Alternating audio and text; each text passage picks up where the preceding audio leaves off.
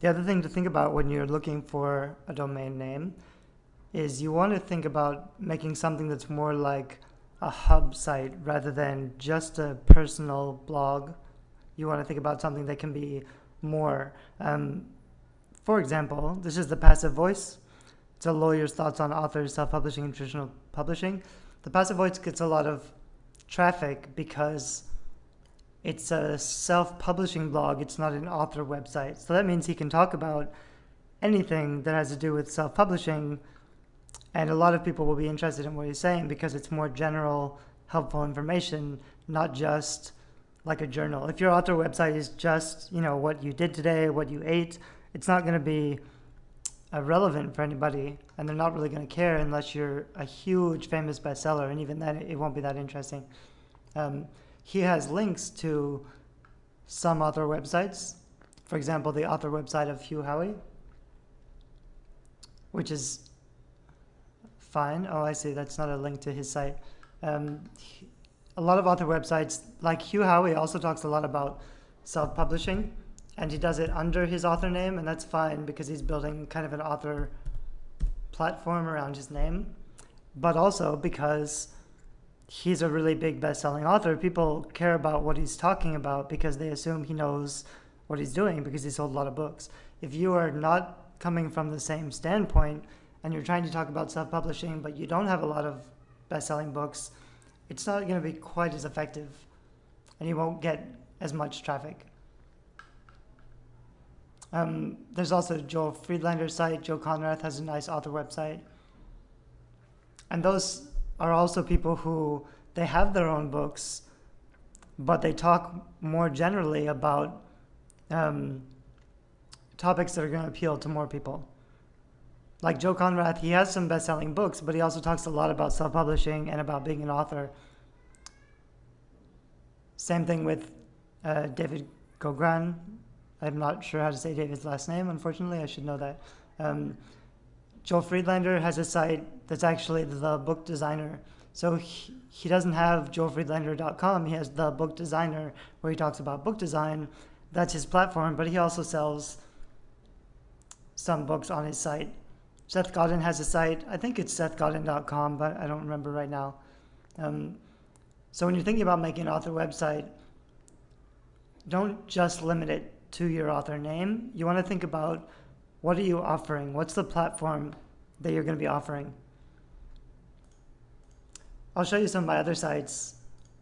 Well, this is I'll show you Hugh Howey's site real quick, because it's pretty styled towards his readers.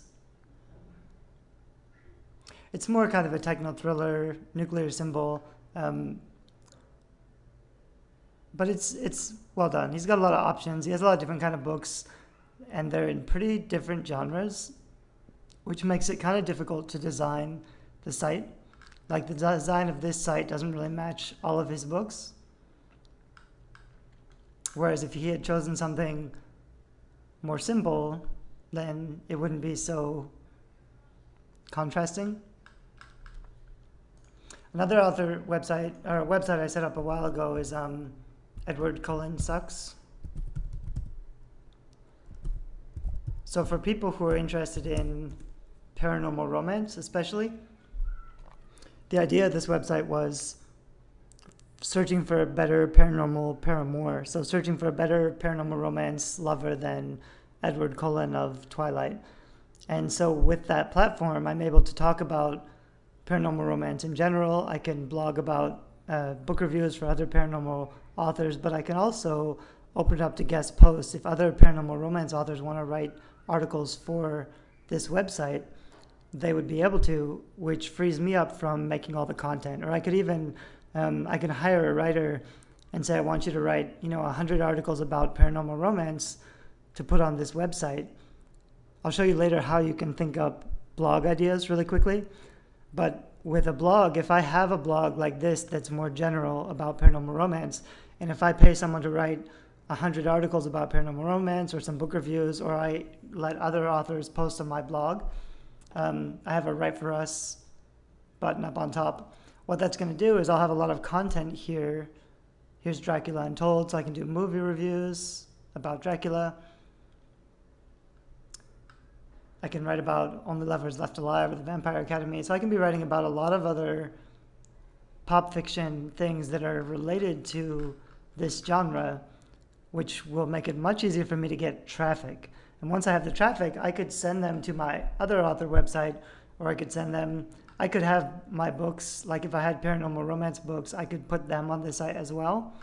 Because this is more of a specific genre site, I can't put some of my books. I couldn't put all of my books. If I have dystopian or if I have things that aren't paranormal romance, they wouldn't really fit on this blog.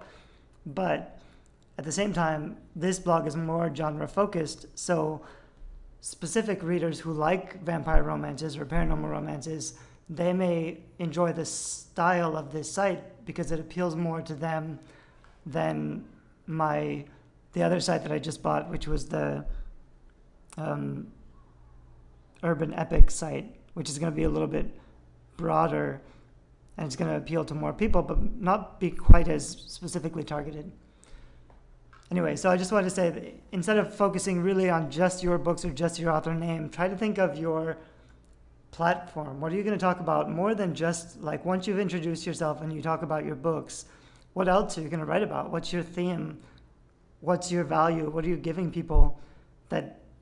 Because remember, you're not just trying to appeal to your readers or your fans, you're trying to build something that other people, readers who don't know who you are yet, if they're searching around online, they may find some of your articles on accident because they're about topics that they're interested in.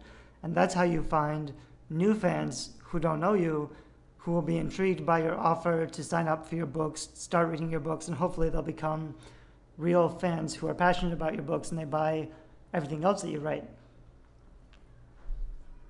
In the next video, I bought this. I was also going to mention the Killzone because the Killzone is interesting because it's a multi-author site.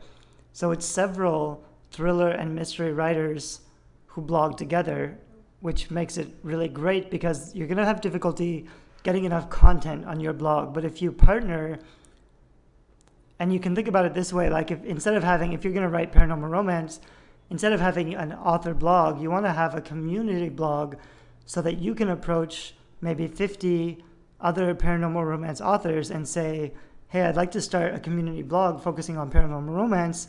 Everybody can submit articles. They'll link back to your main author blog.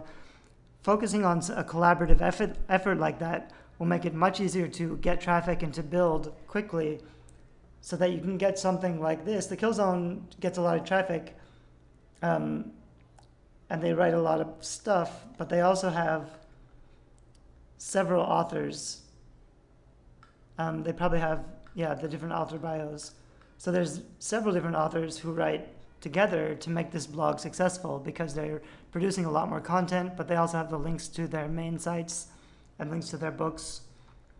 That's the kind of thing you want to be focused on, because if you're starting an author platform with nothing and building up your own traffic, it's going to take a long time to see any traction and to get the kind of traffic that's going to sell books for you. So when you're starting off, I mean, on the one hand, you do kind of want your own landing page so that when people finish reading your book, you can send them back to your website with your landing page so they can sign up to your email list and not a general one. On the other hand, starting a more general multi-author blog like this will let you grow much faster, more quickly by networking with other authors in your genre and helping to support each other. And that's the kind of thing you want to think about doing. Even like when you're making a Facebook page, if you make a Facebook page for your author website, if I made like Derek Murphy Books as a Facebook page, it'd be really difficult to get fans for that page. Whereas if I was making a multi-author site, like if I set up something for Edward Cullen Sucks as a paranormal romance blog, it'd make it much easier to build a Facebook page that really gets people to join, because when people join Facebook pages, they don't want to support other people. When people join Facebook pages, they're commenting on themselves. You join Facebook pages based on your interests and what you like, and you know that people are going to see them, so it's kind of a statement about yourself. So you want to make a Facebook group that people can join and participate in, not just follow like a platform. We'll talk more about that later. In the next video, I'm just going to start setting up my author blog. Now that I've bought urbanepics.com, I'm going to install WordPress and start to design it a little bit.